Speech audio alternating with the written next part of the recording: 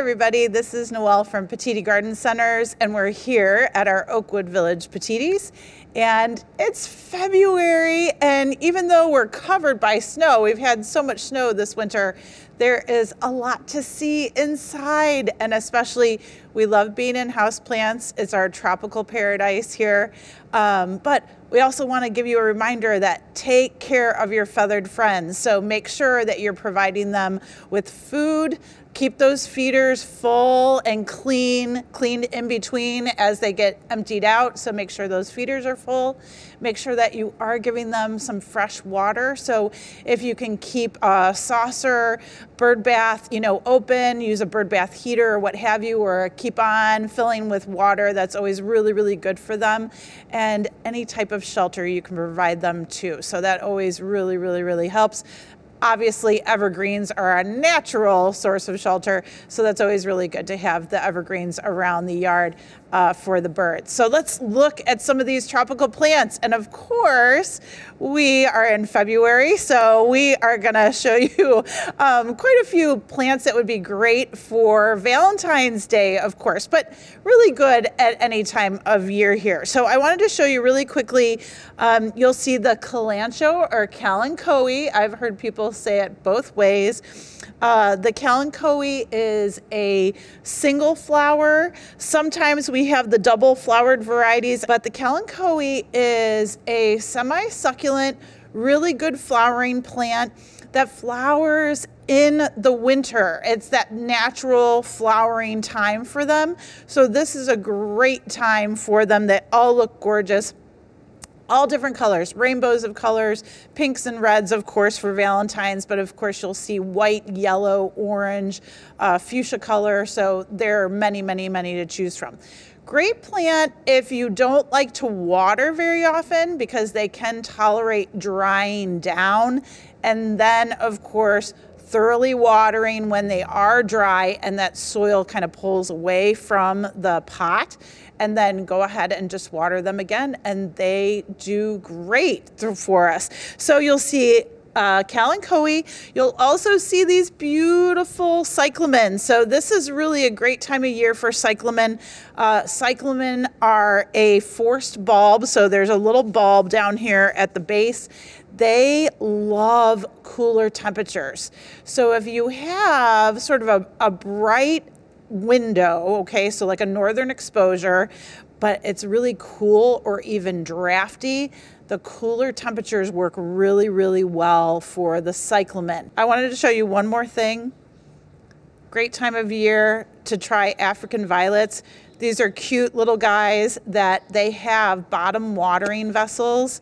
So all you have to do is fill that bottom vessel and then go ahead and kind of snap the top right back in, and they're ready to go. And that's perfect for African violets, of course. If you overhead water African violets, if you're using cold water, it gets on that fuzzy foliage and of course can mark the foliage. So it's really great to bottom water, but it's really good to bottom water lots of different plants. So again, try this. This might be a really good idea. Okay, gardenias here and some other things. The gardenias aren't blooming right now, but of course, always a really nice plant to try. Very, I would say for a intermediate to experienced indoor houseplant grower, just because they can be a little bit touchy. Gardenias being tropical for us or exotic for us in Ohio, but they still like to have really good sun coming through a window, but cooler temperatures inside the house. So you might have to play with those a little bit, try them out, okay? Let's keep on moving here. I love these little globes here. And look at that. So this is a beautiful pink aglaonema or Chinese evergreen. And they're just in what we call a sprout bowl. And it's just a glass container, nice white roots, which is always what you want to see when you are doing some cuttings or some forcings in a glass container.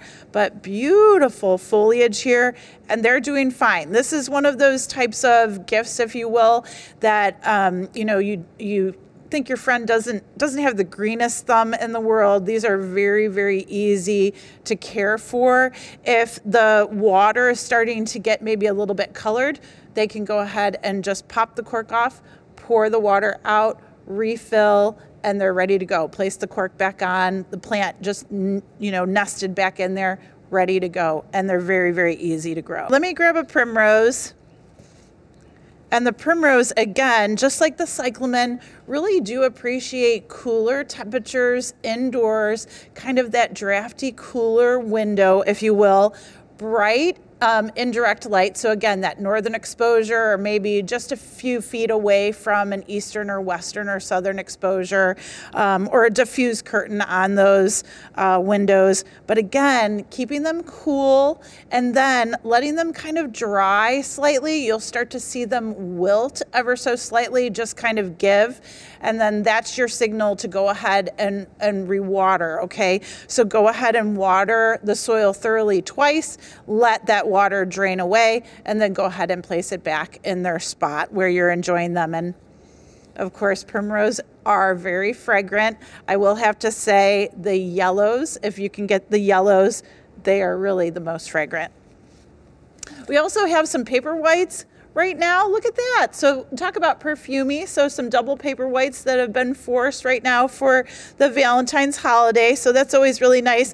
And some amaryllis. They're just starting to come up, just having some nice buds here. Some new leaf growth as well. And these guys are dry, kind of on the top of the soil, and that's actually how you want it.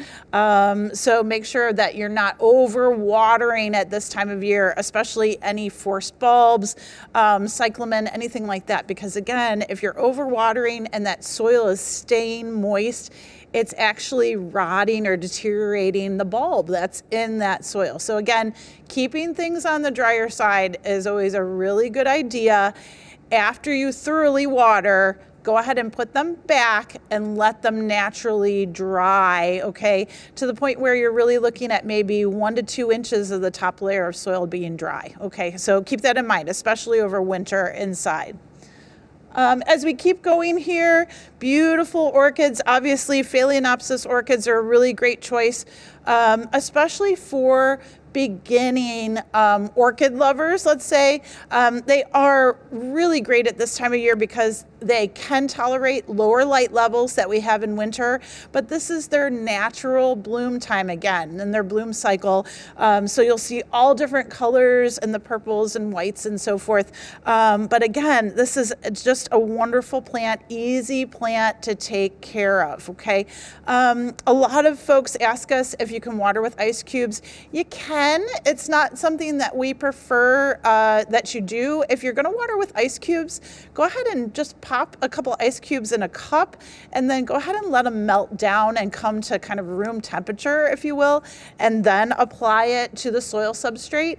When you're putting ice cubes directly on the air roots, and let's say they hit the leaves, they can damage those areas. So that's why we'd prefer, if you want to just use the ice cube method, just let them melt and then go ahead and apply them. So that's something to keep in mind, okay? As we go, lots of different succulents at this time of year.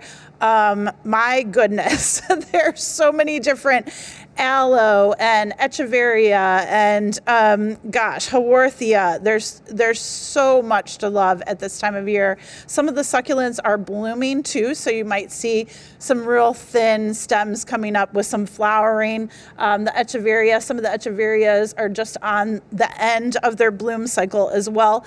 But again, with your succulents, just make sure that you aren't over watering. They really do not need a lot of care at this time of year. Keep them on the cooler side of temperatures, if you will, and keep them on the drier side. We're really talking about maybe 1 thorough watering a month. Even with smaller pots, it might be 1 thorough watering, maybe once every 3 to 4 weeks again. So just keep in mind, you don't want to overwater at this time of year. Look at all these guys. So there's really a lot of color to be had in your foliage house plants.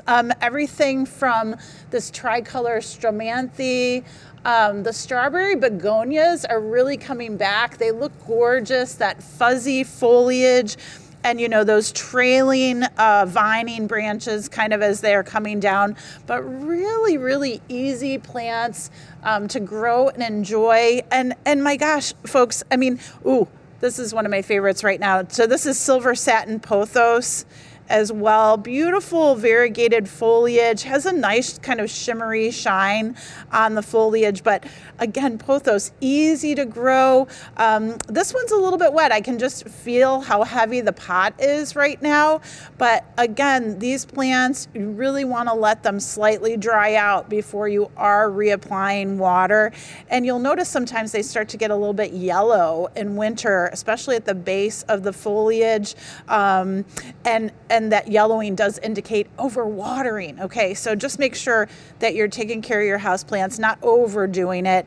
But I'll tell you, the silver pothos is really, really nice.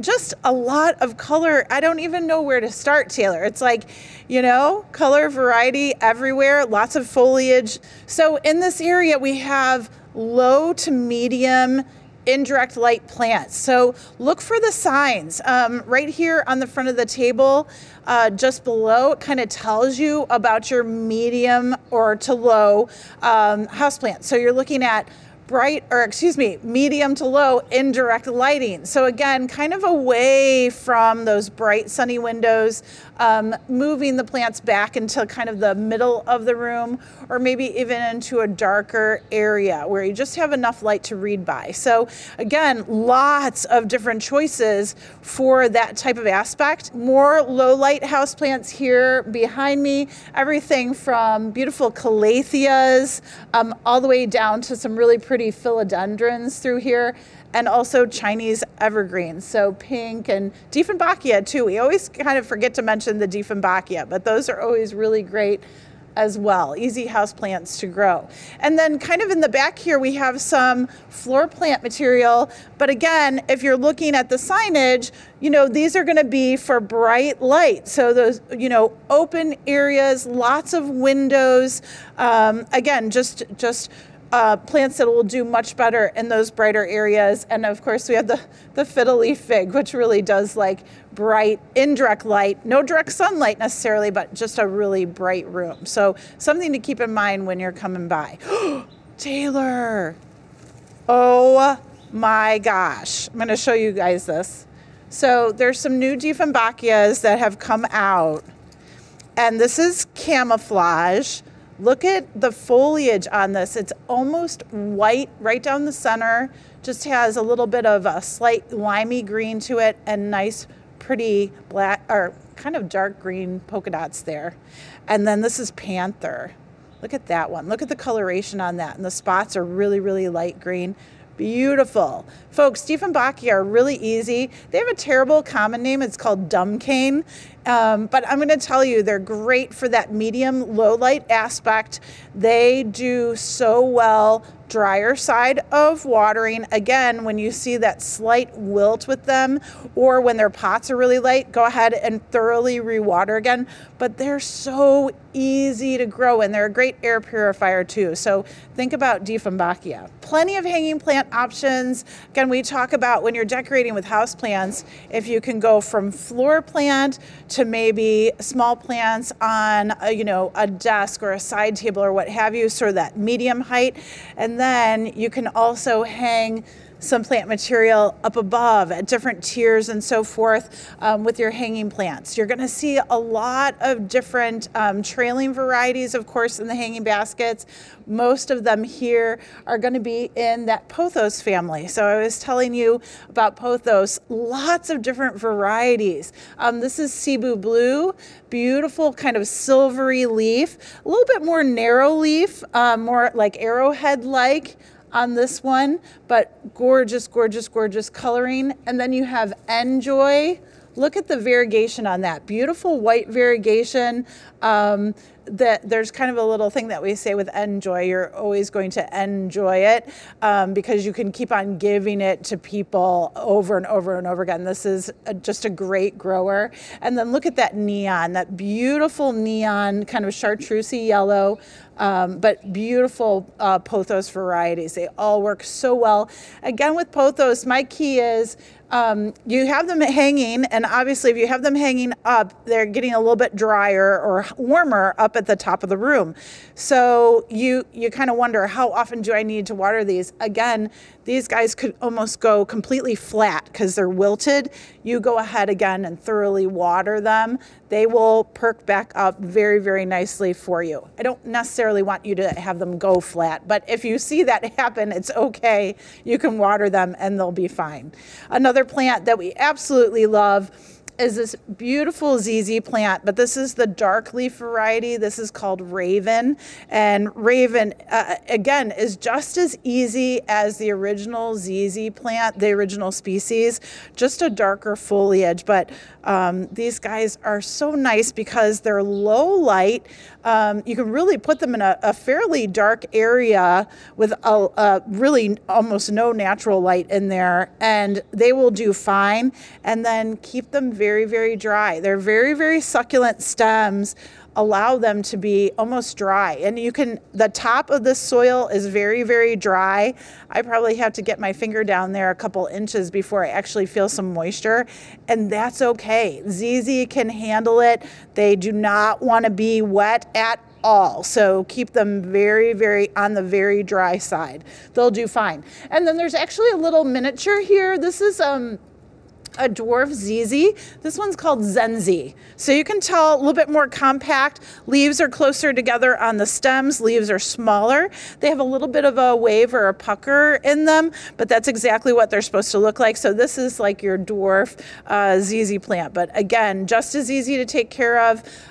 You know, again, drier conditions, soil conditions, and low to medium indirect light, they do great. Also remember, February is when you really start thinking about your seeds starting. So I just wanted to show you all something that you could do every day all throughout the year is start sprouting in the kitchen.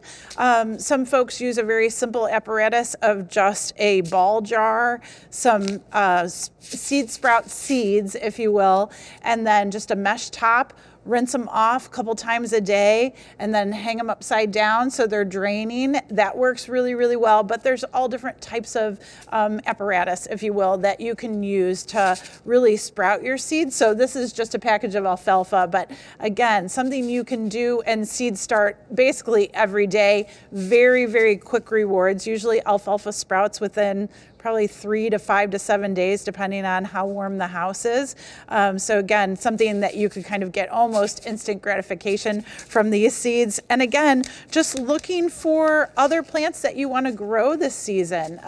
I wouldn't say start your seeds right now at the beginning of February, but again, looking for those supplies, looking for the varieties that you want to try, and also looking at the packages, making sure that you're starting them at the right time, not too early. I'll say that normally we'll start maybe the peppers kind of mid to late February, tomatoes again late February, early March, but it's never too early to start looking for some new varieties that you want to grow. So have a great February. Come and visit us, check out some of the house plants, purify some air inside, and enjoy.